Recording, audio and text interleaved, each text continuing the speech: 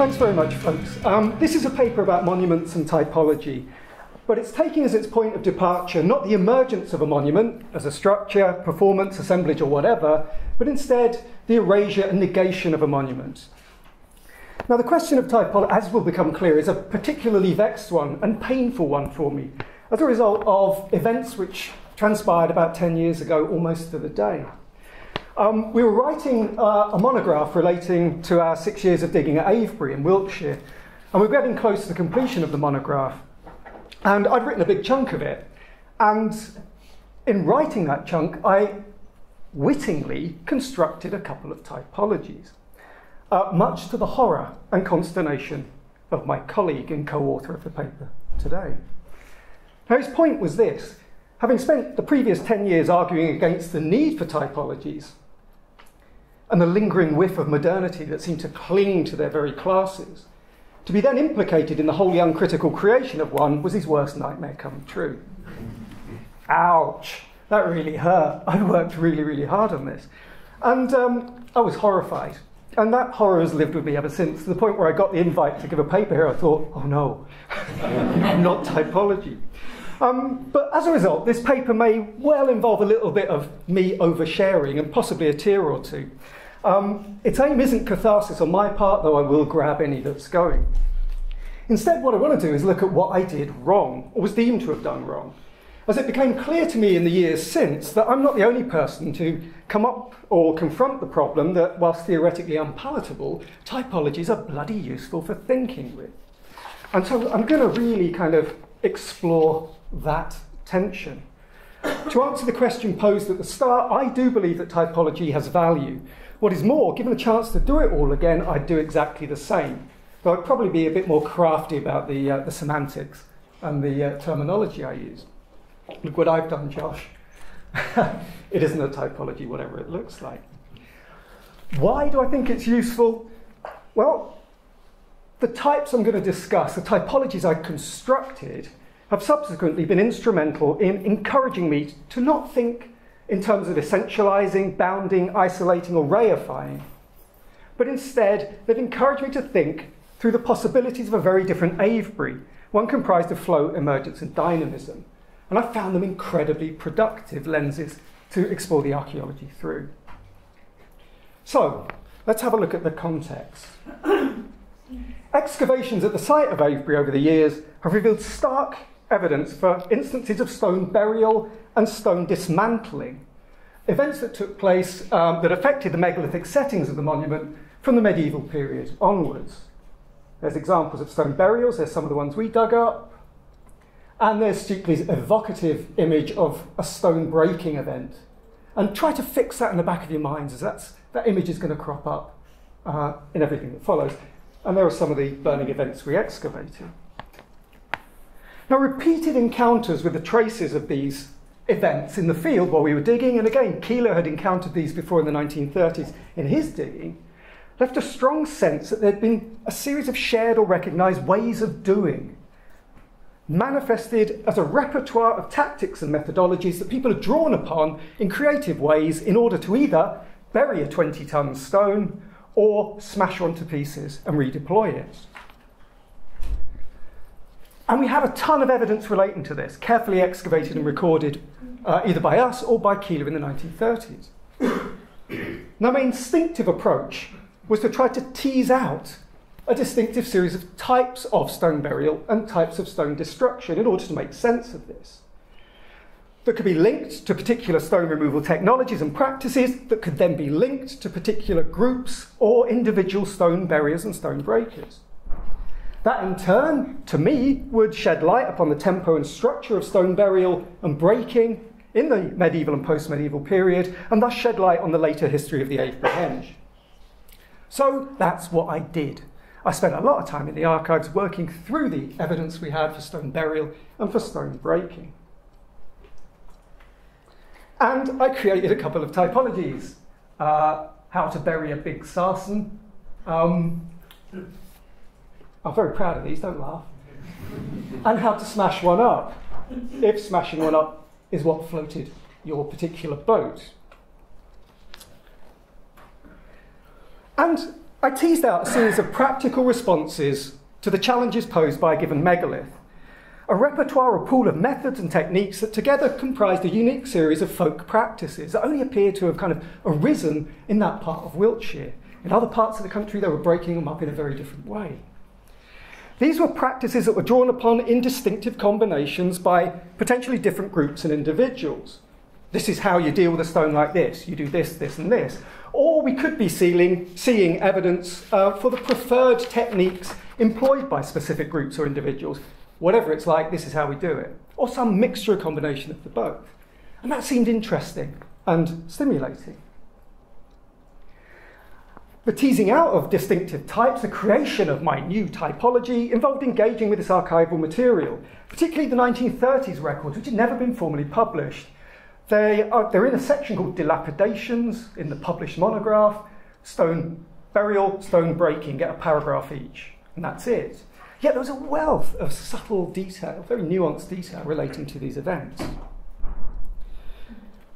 So I dived into the archives, our archive and the 30s archive, and carefully weighed up similarities and dissimilarities between events broadly deemed to be of the same character, burial, percussive breakage, or burning, as well as a hunt for what I'd noticed when we were digging these things, which you might think of them as tells in a gambling sense, kind of distinctive hints that the same people had carried out these activities. They'd left their own little kind of whiff or signature about it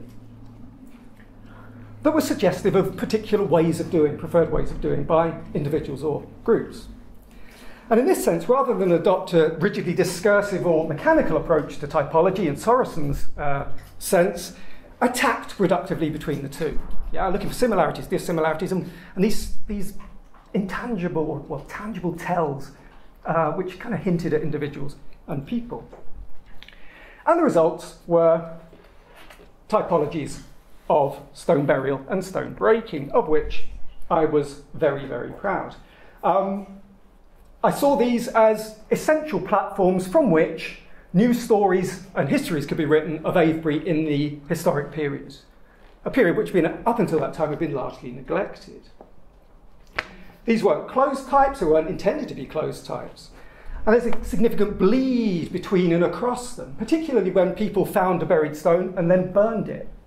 You had bundles of practices separated by about 300 years, clashing and coming together in productive and interesting ways.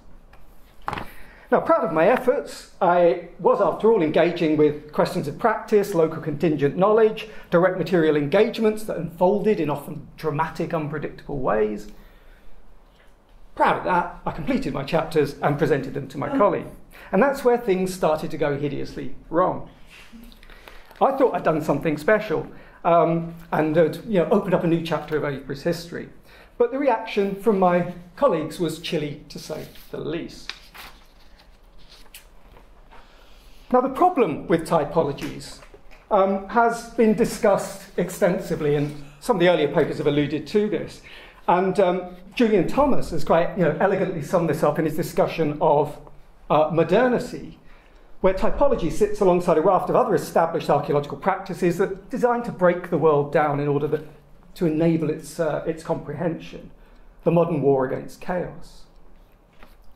And a host of authors have flagged limitations with typology as a tool of modernity. More recently, Ingold has drawn attention to the logic of inversion, which he claims is deeply sedimented within the canons of Western thought, where beings originally open to the world are closed in upon themselves, sealed by an outer boundary. And as Britton and Jones have argued, typology not only assumes the things it is seeking to classify have an a priori existence, they've gone further, and I quote from Jones here, in many senses, typochronological schemes negate our understanding, as categorization or classification tends to substitute for understanding. Ouch, yeah, there's the problem. That's what caused the chilly reception. Needless to say, I was gutted. Absolutely gutted. Maybe I just didn't get it. How damning would reviews of the monograph be when it got published, if it ever got published? Would I ever be invited to tag again? Could I ever show my face at tag again? There's an irony there, isn't there?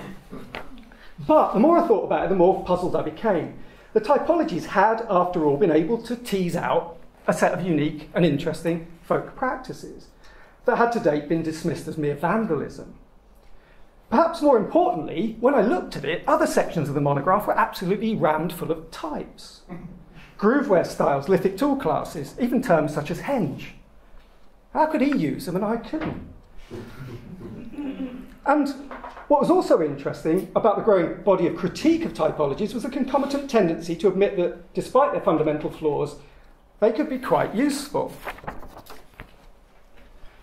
Now, in a world of flow, emergence, assemblage, and fluidity, it seemed to be okay to use existing typologies, you could enhance them and finesse them, if they were deemed to be useful. Yeah? They provided a way in, or a starting point, or served to ensure that any potential babies were glued firmly to the bottom of the bath before you emptied it. This could be explicit, and Fowler has really been upfront about confronting this, or it could be implicit in the fact that the pages of their discussions, their volumes, are rammed full of use of types. What was going on? What was I doing that was so different? And more importantly, where was the line drawn that I'd obviously crossed? Were my typologies really sinking to bound and objectify, drawing upon broad similarities at the expense of difference in order to arrest the flow and flux of the past, in order to parcel it up into a series of distinctive bounded entities? I didn't think so. Why were my new typologies a deal breaker when reference to established typologies seemed to be okay, a necessary evil? Was it because mine were new? I was not merely utilising an established typology born out of centuries of hard graft. I was seeking cheekily to build a new one. This in turn raises the question, how old does it have to be before it's established enough to use with apologia? I was left with two options. What to do? Apart from cry myself to sleep on a few nights. I could either wait it out until my typologies were established enough for bright young things to use them if they had to, but use them anyway. Or I could start to think about alternatives. Had I wasted my time? Or was there anything of value there? Given I was trying to tease out distinctive types of performance, I turned to recent writing on performance and performativity in order to shed some more light on what these typologies might be, what our types might be. And they seem to offer some beguiling suggestions as to how to take this work forward, not least in completely reformulating what a type and thus typology might actually be.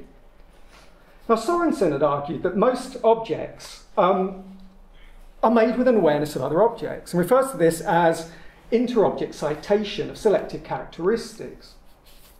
And this is echoed, I think, in Jones's work, important work on performativity, and the notion that rather than fixed stable entities, types are instead performed. Now, this is stimulating stuff. You could certainly replace object with practice in Sorensen and Jones's arguments and start to approach the situation I was dealing with, the destruction and burial of stones. Whilst the referential chain for stone burial is a little opaque, for stone breaking and destruction, we could argue one exists. They started to be broken down on the downs, natural sarsens, natural stones, and that was then taken through and applied to megaliths. And in many ways, these destruction events epitomise Jones's contention that rather than discrete types, we are instead seeing citations of material performances. But it could be argued that the problem with both Jones and Sorensen's kind of topological approaches is that citations, all this does is really displace the problem, insofar as it assumes the existence of some original performance or a performance which is citable and then subsequently cited. There's a danger there that research will simply turn into a look for origins and originals. Further, are the similarities due to shared practices or practitioners drawing upon a limited repertoire of ways of doing, or perhaps shared personnel, groups coming together and bringing their own skills, experience and idiosyncrasies with them? We know, after all, that at least some of the breaking took place within a generation and appeared to be carried out by the same groups of people. To put another way, are we seeing performed types, as advocated by Jones, or merely types of performance? And can a meaningful distinction be drawn between them? Perhaps what we're seeing are types of performance that give rise to the performance of recognisable types that were then mistaken by me for types of performance. There will be a test on this at the end. Another way forward may lie with assemblage theory, which offers a productive and stimulating way of thinking about stone burial and destruction, as particular assemblages of people, objects, imperatives, assumptions, experience emerge at a series of particular junctures in order to fragment and disperse lumps of sarsen. I'm losing the light here, folks. Instead of types, we might flag a distinct series of performances that emerged as a complex web of personnel, ways of doing, past experience, expectations, stone affordance, weather, proximity to thatched dwellings, grumpy Anglicans, co-opted tools, bespoke tools, drink, food, meat and Josh, came together for the purpose of translocating a standing stone or transforming it into something else. But I feel uneasy about the headlong rush towards continual emergence, which is inherent in a lot of the assemblage literature. It seems to leave little room for any sense of stability and persistence, as has been noted by Lucas in his discussion of residues and enduring assemblages. I think persistence and stability are critical in understanding and considering things like Avebury, and need not be placed in opposition or imply an inherent boundedness or essence. I think we can both have vibrancy and stability at the same time, like a stew which is kept bubbling on a stove. As Lucas has argued, assemblages can be stabilised through processes of enchainment and containment that are themselves dynamic. A host of assemblages may emerge in response to the need to territorialise, deterritorialise. Stopping the stew from bubbling over, for example. And see, for example, Astrid van Ooyen's recent work on the critical importance of Rheinishware in the stabilisation of Samian, or Gibson's work on pathways. However, I think it's easy to lose sight of this when you... Thank you. It's easy to lose sight of this when the light's going, in approaches which stress instead the pell-mell unfolding of continual emergence. Most recently, I've found taken inspiration from Domingos Rubio's work on what is termed an ecological approach, which really tackles this paradox, this stability and flow. Like Ingold, he contrasts objects and things. The latter as material processes unfolding over time and always changing. The former, a particular moment in the life of something, i.e. it occupies and maintains an object position in order to count as a particular type of object.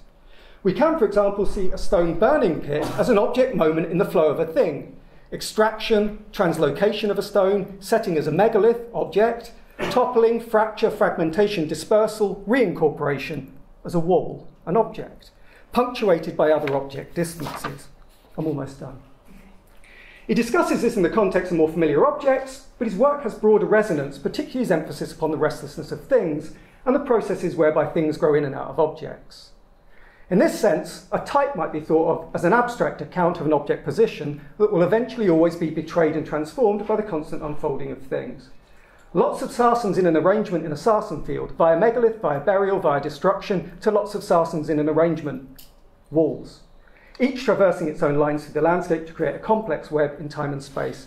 Different object moments emerge at junctures in this flow as a result of different territorialising, deterritorialising forces, as diverse as axe sharpening and 17th century Protestantism. To conclude, once I teased out my types, I looked at how they were distributed through the landscape, I looked at them in terms of chronology, and began to unravel the overlapping processes that were unfolding over the last 500 years of Avebury's history. However, as the complexity began to become manifest, I began to realise that these distinctive traces were not indicative of events that happened to Avebury. They were part and parcel of Avebury as an ongoing fluid process. In the first, stones again began to move in the Avebury landscape, only this time down. In the second, stones once again flowed across the Avebury landscape as new assemblages, earth, chalk, iron, fire, straw and ways of doing emerged in the Avebury landscape. Once again, they created a series of powerful absences and a spatially extended, fragmented series of presences linked by movement and flow. This, in turn, made me rethink how we were approaching, Avebury in the late Neolithic. And this idea of Avebury as an assemblage that we're now applying to our understanding of late Neolithic Avebury, emerged through me trying to think through the typologies I'd created in order to understand its destruction. Thank you very much.